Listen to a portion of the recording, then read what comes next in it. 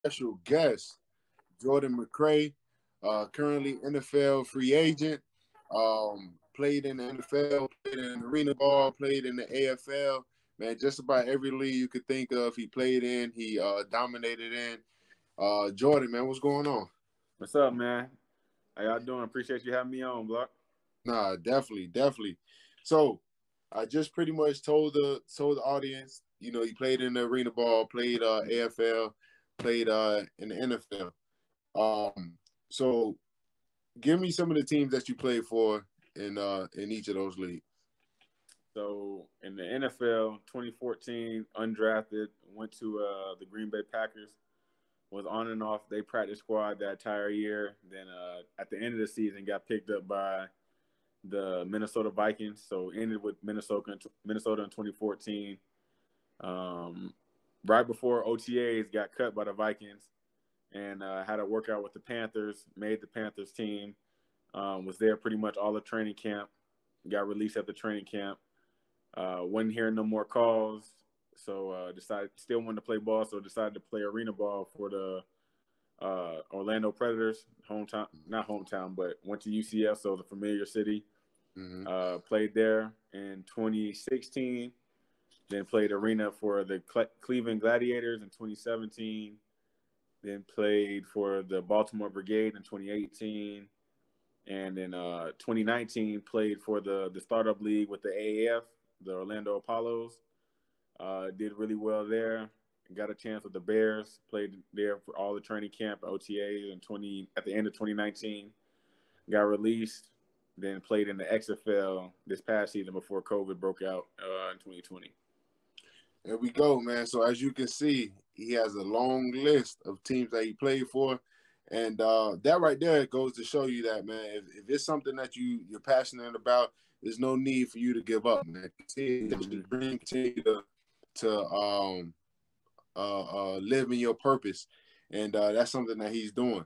So we talked about a little bit about your journey as far as with the NFL and the other leagues that you played for, man. And it's crazy right now because a lot of these youngsters right now thinks that it's all glamour. When you make it to the NFL, that is all glamour. It's all glitz and glamour and cameras and making all this money and nothing goes wrong.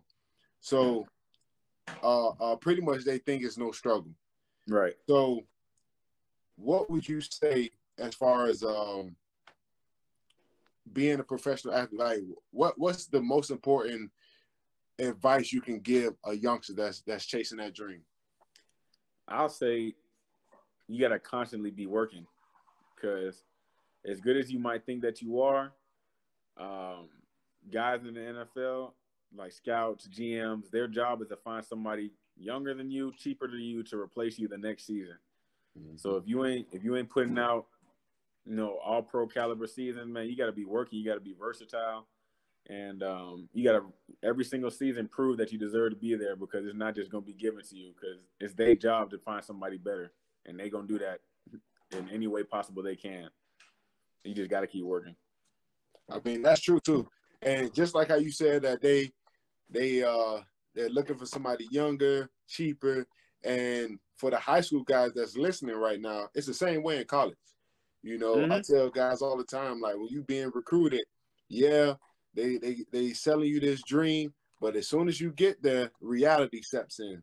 And then Coach Key, our former offensive line coach, I remember there's one thing that he said. I remember I was messing up a practice, and something that he said that always stuck with me is they're always looking for guys to take your spot. Every single year. Every single year, they're looking for somebody to take your spot. If I'm recruiting or bringing in somebody that's better than you, my team will always continue to be a better team every single year. Exactly. So I mean it's crazy to hear, but it's the truth. Right, because that's their job. Exactly. And at the end of the day, so a lot of coaches care for you, but they care about their job too. They got to support their families and all that kind of stuff. They got to be getting better, and you better be getting better with them, or they're gonna find somebody else. Exactly. And kind of a side note, because since we already on the subject, let me go to a little side note. So what do you think about all these guys transferring? Like I promise, man, when I was in college, I did not see this many people transferring so much. Everybody's situation is different, honestly. So, like, a lot of people think, oh, you running from competition, but I mean, if I know for a fact I ain't finna play somewhere, and my dream is to get to the NFL or play college ball and be a significant player on a good team, I mean, I probably wouldn't have stayed either. But I just feel like wherever I went, I was gonna make it work regardless. That was my mindset to begin with. Mm-hmm. But I don't fault guys for doing it, but I ain't really think that it'll ever come to a day where it be happening every single year. People transferring, not having to sit out. Like it's starting to become like college is a business just as much as the NFL is. Right. I mean, that's true. And to be honest, my old mindset was, if I, like, with all these kids transferring, my old mindset was they're scared. They don't want any competition. Mm-hmm. They scared to compete. But now when I sit back and just like you said, if I know I'm not going to play anywhere or play somewhere, and I know that, you know, it might be a situation where the coach might not be the person that he was portrayed to be. You know what I mean? So it's different situations. You know, I have a kid right now that I'm helping, you know, in the transfer process, and that was his situation. Coach wasn't who he portrayed to be. So now when I look back at it, I'm like, okay, now I understand that, you know, there's many different reasons on transferring, and they're all not bad, but you got to make sure that you put yourself in position to be successful. And like you said, get to the next level. Exactly. Like that's your goal. If you transferring because you messing up and doing that and not taking coaching, not in your studies, all that kind of stuff, then that's different. But if a dude working his tail off and can't crack the lineup, I ain't gonna tell you to sit if your dream is to play in the league, because they ain't gonna take nobody that's a good practice player. Right. That's true. And a side note on that too, if you're not doing what you're supposed to do as a player, trust me, these coaches talk to each other. Exactly. So you're not doing what you're supposed to do, that coach is going to go back. Program either. Exactly. Mm-hmm. Exactly. That coach is going to go ask your former coach, what type of player was he? And what is and that right there is going to determine whether or not you're going to get that next opportunity school. Look. Exactly. So, I mean, you know, so you got to make sure you're doing your part as well. All right, let's go back to the process of Jordan McCray. All right, so how was the process for you being in the arena ball and then going to the XFL, you know, to these different leagues outside of the NFL? Like, how was that process? What was that like for you? I ain't gonna lie, because I love playing ball. It was fun for me, and I wasn't getting like the practice squad is a place where younger players who may not be ready can develop and be under the eyes of NFL coaches and get NFL coaching and all that kind of stuff. But for me, I looked at it as I'm not getting the opportunity to be on the practice squad, but I can still develop my skills. So when I do get a chance in the NFL, I'll be ready. So that's how I always looked at it. It was good players still. A lot of guys, for whatever reason, are at that level. Good enough, got in trouble, or just something maybe too small, maybe not fast enough, something like that, but still good players. So it was good competition. And I just looked at it as I still get to do what I love for a living. And with the hopes of getting the opportunity to play back in the NFL one day. So, I mean, I enjoyed it. Like, every year I played arena, playing in the AAF, playing in the XFL, around a whole bunch of guys who really be in the same exact position you are, for whatever reason, haven't made it yet, but love ball and want to get a chance to showcase their talent. So it was good to me. That was pretty much like my practice squad, is playing in those other leagues. Oh, that's what's up. Because that was to be honest, that's what I was going to kind of piggyback off of to kind of get the mindset of most of the players that was in those leagues, because you know, like you said, those are former NFL guys that might have been too small, might have not had the right opportunity, or whatever the case may be. And so I was trying to figure out whether or not those guys were they satisfied being in that league, or were they the type of players, majority, not all of them, but majority, are saying, man, taking the same approach as you, as far as, I'm using this as a pedestal to take me to where I want to get to. It was, I ain't gonna lie, it was probably about half and half. It was about half a group of guys that wanted to use that as a pedestal to get back to the NFL, but then it was the other half that either been there or older guys that just love playing ball, so they didn't want to give it up yet. So it was just guys who wanted to be out there, maybe late 20s, early 30s, that just had an opportunity to still play in that league. It wasn't the NFL, but football is football. It's still going to be fun. You're still going to have a good time. You're going to love the camaraderie with your teammates. So it was probably about half of guys trying to use it as a pedestal and half of guys that just love playing ball and wanted another chance to keep playing it. Because once it's gone, you know what I mean? So it's gone. It's gone forever. You can't get it back. Yep, NFL, not for long. Mm-hmm. So my next question, how important is it to make sure that you find your identity outside of football? Because we just said football is not for long. Mm-hmm. You're not, because you think about it, you're gonna live, God willing, an extra 50 years, let's say, right. 40, 50 years. Mm-hmm. You only plan, the average career is what, a year, one and a half, maybe? 1.5 to 3 years. So yeah, so you have all these years that you have to live.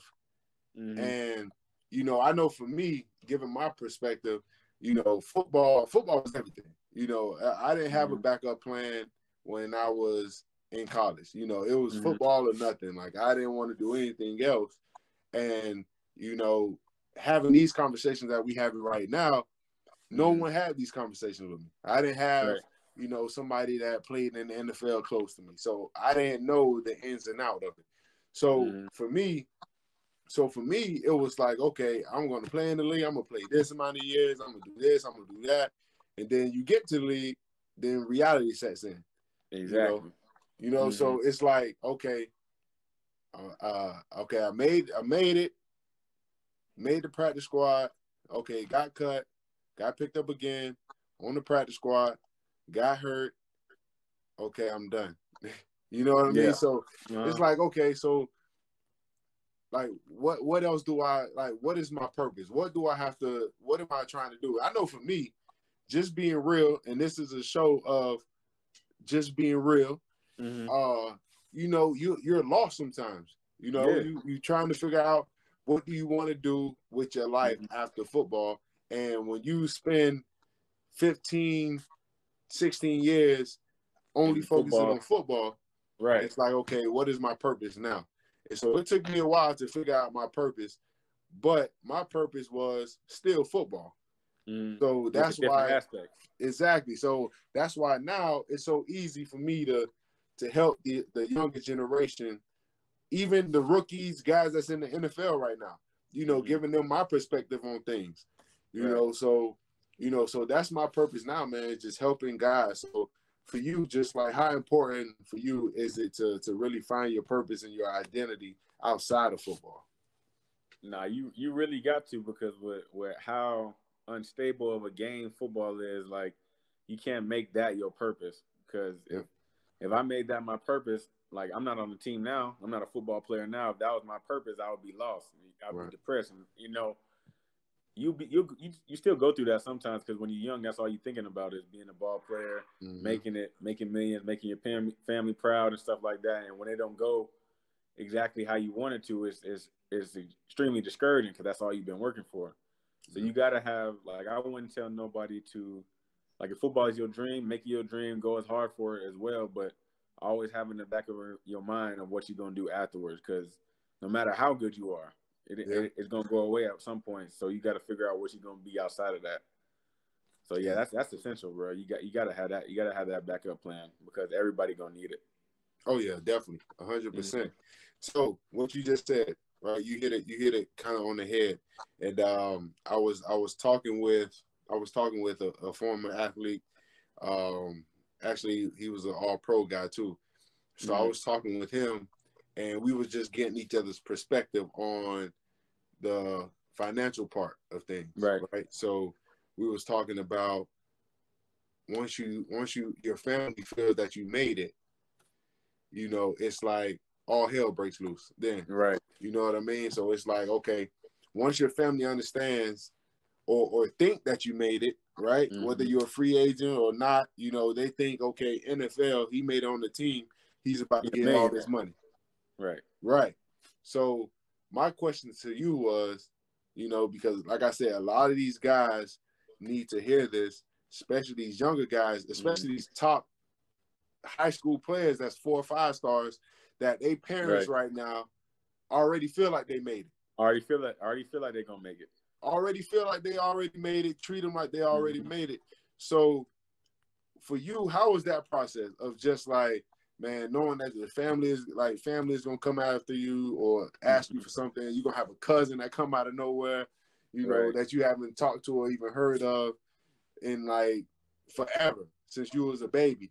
So like what advice would you give to that? Because I know for me, man, I know at the beginning of things, I felt that I had to help everyone. Right. And you can't help everyone. You can't help everyone. So what advice would you give like that youngster that feels that pressure of having to help everyone? And I would tell a youngster, man, if you feel like you can't say no, find somebody who can't say no for you. Like how I used to do it. Because sometimes there'll be people that I don't even know that be like, oh, I'm related to your mama by this, so and so. And I'll be like, my mama handle all my money, ask her. My mama gonna tell you no. Without saying nothing about it. Yep. But you gotta be okay with saying no to some people, because even if they family or not, if they feel an opening that they can use to use you and better themselves, people gonna do that. So that's just human nature. So you just got to figure out, like, put yourself first in mostly every situation. Like, of course, if it's somebody that really, really looked out for you, like helped raise you, mama, daddy, grandmama, whatever it may be, like you can look out, but not to the extent where you're gonna be struggling. If you feel like you're gonna miss this money somewhere down the road, then you probably shouldn't be giving it up. Right. And it's okay. It's okay to take them out to dinner, but I don't have to give you $2,000-$3,000 now just because you helped me out. I mean, yeah, of course I would love to repay for everything that you did, but think about it. Okay, I have to repay you, then I have to repay the next person, repay the next person, repay the next person. Now, if you're just completely, you know, just completely out of it and just really struggling, then okay, I can definitely do my best to help you out. But other than that, you know, you don't have to feel obligated to help every single person out, you know, that comes around you. And I'll say too, whatever they ask for don't mean that you obligated to give. You got to give whatever you feel comfortable. Somebody asks you for $2,000, you ain't comfortable giving that. If you comfortable, it's somebody you really know and you really mess with, helped you develop.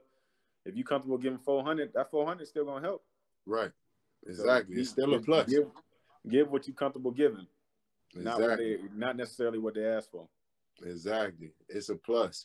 And so with because I'm gonna go back a little bit on talking about the NFL and things like that, but I wanted to kind of get this out because I know a lot of the kids that I follow right now, they're going through this also. So with social media, right? So right now, man, social media is like making kids feel so superior right now.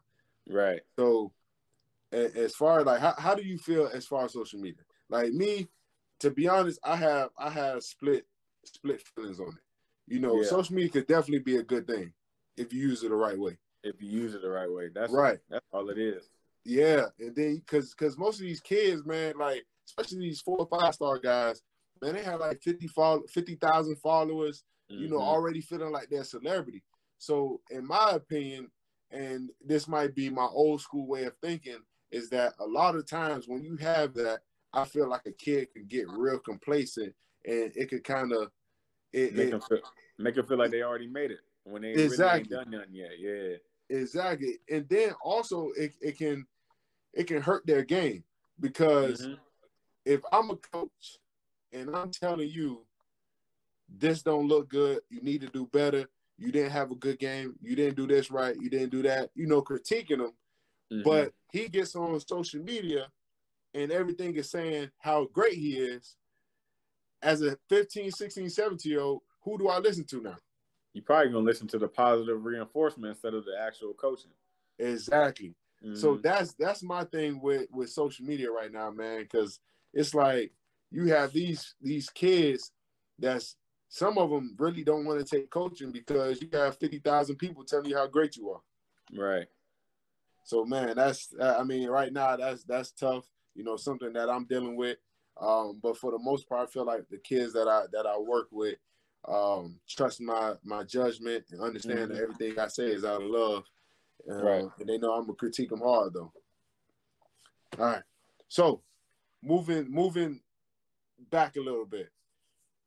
So, I was a free agent. You was a free agent, right? We know a lot of free agents out there. So, in your opinion, how crucial was it to have a successful practice as a free agent? So, like how important was it? Because people don't understand how crucial it is as a free agent. No, I ain't gonna lie. That to me, the practices to me were like game day. Not like how I walked into it. Because first of all, if undrafted free agent, like regardless of what they tell you, you're not brought in to make the team. You brought in to showcase what you can do and maybe catch somebody's eye. If you don't have no good practices, they're not gonna put you in the game. Nobody else gonna see you, and the only team that's gonna see you is a team that don't think you good. So, so I feel like that's for undrafted free agent or even a low draft pick guy. That's the most important thing. Showcasing your abilities, because the guys that were drafted early, they have money in their pocket and a reason to believe that they're gonna be there. You got to prove that you're supposed to be there. So if you ain't doing that, you're just not gonna be there alone. Right. And I'm glad you said that too.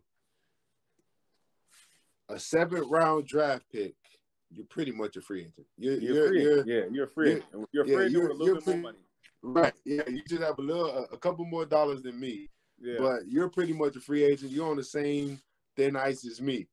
You just so happen to get picked 1 round before me, pretty much. Right. So that's it. Yeah, exactly. So for guys that's out there, man, that 7th round guy, some of you 6th round guys, you have to prove yourself just as much as that free agent. And like you said, you have these guys that get. I like to say, if you get picked in the first 3 rounds, maybe 4th round, depending on who you are, you have a lot more leeway to mess up. First round is definitely. You have about. They're gonna give you every chance to develop. Man, a first rounder, 2nd round, you have about 4 years to develop. If you get it right or get it wrong, don't worry about it next year. Okay, he'll get it next year. Okay, he'll get it next year. You have about 4 years to get it right. Free agent, you're day by day with everything that you do. Pretty much how I tell people is a first rounder and an undrafted guy can make the same mistake. The first rounder he needs time to develop. The undrafted guy, he's not good enough. That's just how they're gonna look at it. And that's a wonderful perspective because it's true. It's definitely true, that perspective right there. That's 100% true. Right. So so moving on a little bit now, right? I like to move on to a little fun part of the show. So the first one is give a fun fact about yourself. Something that somebody might not know. And for the listeners, it might be a lot. I don't know. Fun fact: 2018 in arena ball, they have tight ends and guards. So the little bit more athletic linemen, they play tight end. I'm a little bit more athletic, so I was a first team All Arena tight end, 12 catches, 156 yards, 4 touchdowns. Ain't nobody counting but me. But so got a little jiggy with the rock, but that's about it. That's about it. Man, I didn't know that. I didn't know you caught 12 balls. Should have been more. Man, I didn't know that. I didn't know. I know you scored. I saw some clips of you scoring, but I didn't know you had 12 catches, man. Look at you. Check you out, man. We should have. I remember back in 2014. I think it was the Fiesta Bowl. I remember coach put in that play where I move out to wide receiver. Yeah. And we end Everybody up was hot. cutting Block got the motion. But we end up cutting it because Tukes dropped the ball in practice. Yeah, that's right. So the day before, man, you know, I was supposed to be, you know, move out to wide receiver, and then our tight end at the time dropped the ball in practice. The day before the game, he dropped the ball before practice. And if anyone know Coach George O'Leary, he is very superstitious. Right. If it don't work in practice, he ain't gonna call it in the game. Exactly. If it doesn't work in practice, he is not calling it. So when that play didn't work because our tight end dropped the ball, he cut the play and ruined my chances of being a skill player, man. Man, so my next question, all right, my last question of the night. I've done this with every person that I brought on here. So you are a head coach, all right? You're a head coach. You have to put together offensive line. Okay. NFL offensive line. Give me your 5 guys. 5 guys like right now or like all time? It's on you. Okay. I'm gonna do right now because all time gonna be a little bit difficult. Right now, I'm gonna say 1A and 1B because Tyrone Smith not playing right now. He hurt. I'll say at left tackle it would be Dave Bakhtiari or Trent Williams. Left guard, I think. What else say at left guard? I'll just say guard. David DeCastro from the Steelers. I really like his game. David DeCastro from the Steelers. Center.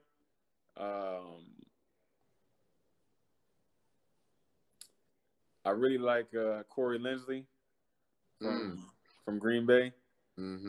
Real strong player. Right guard, I'll still say Zach Martin. And even though he hadn't played in a couple of weeks, right tackle, I'll say it still be Trent Brown. Or Trent Brown or Lane Johnson. Trent Brown and Lane Johnson. I like that. Trent Brown, yeah. And I'm gonna be honest, I was a little iffy for a while with Trent Brown. You know, he really didn't show me. You know, he just really, you know, I wasn't really impressed with him for a while. Yeah, no, I feel you. You know, and then now I'm starting to kind of look back and go back to his games and watching his games, and now I'm like, okay, I understand. For a guy that's 360, 380, right, that big to move like that is different. But that's a good lineup. That's definitely a good lineup. I know at left tackle, and then from week to week I've changed. But I know at left tackle, you know, similar to what you said, I definitely will have Trent Williams or Tyrone Smith. Yeah, I know he's been hurt. He's been hurt a lot. I definitely have to put at guard. I have to put my guy Quentin Nelson in there. I forgot all about Quentin Nelson. Yep. Yeah, Quentin Nelson definitely up there. Right. I definitely have to put Quentin Nelson up there. And then at center, it'll probably have to be it's a couple guys, man. I like Alex Mack. I like Travis Frederick. And I like Jason Kelsey, man. I like him. And even though he's a smaller guy, I just like his athleticism. You're right. He played with a lot of pop too, even though he's smaller. Yeah. He does. Hey, and what's my guy? I want to say he plays Red Man with the red hair. You talking about for the Bucks? Jensen. Yeah, Jensen. Hey, Ryan Jensen, scrappy dog. I like Ryan Jensen too. Yeah. Man, I love the way he play. The way he play. And then my other guard, I like that move. I like Zach Martin. And then for my tackle, I like what's my guy name? Schwartz from Kansas City. Oh yeah, he a dog too. Yeah. Schwartz don't get a lot of credit, but he's been an All-Pro the last couple of years, and nobody don't really be talking about it. Nobody. Yeah, Schwartz is good too.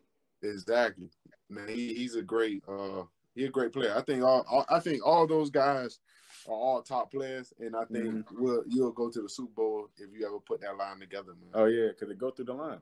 Exactly. So for the absolute last question, man, what's in the future for Jordan McCray? What's the plan for Jordan McCray? Is it coaching? Is it training? What's the plan? I'll probably say it got to be something like, I know you can't play ball forever, but it got to be something dealing with football still. So I mean, I'm coaching at a high school now. I love it. Still want to play still. So whenever that opportunity comes, I'll be ready, working out every day for it. But in the far future, I'll definitely say either training, most likely training, because I feel like that's a better way to reach out to kids and opening it up to helping out more people than just actually coaching. Because I can only help the people out of school if I'm coaching, but if I'm training, just helping people how to play offensive line or just be a healthier person in general and still be around athletics. So I feel like definitely training kids or something like that will be in the future. There we go, man. And I know you're gonna get that shot again. Definitely gonna get that shot again, man. I appreciate you coming on, man. This was a great conversation. Gave a bunch of insight on just what it's like just being in that NFL, giving a different perspective. Not only, not just what guys see from first, second rounders, but seeing, you have to work hard when you're a free agent. You have to work twice as hard when you're a free agent. Right. So I appreciate you coming on, man. Appreciate you having me, Bob. Definitely. Once again, guys, I appreciate everyone that's listening. This is Torrian Wilson with the Craft and Lineman Show. Make sure you tune in next week again, Wednesday at 8 p.m. Appreciate you guys, man.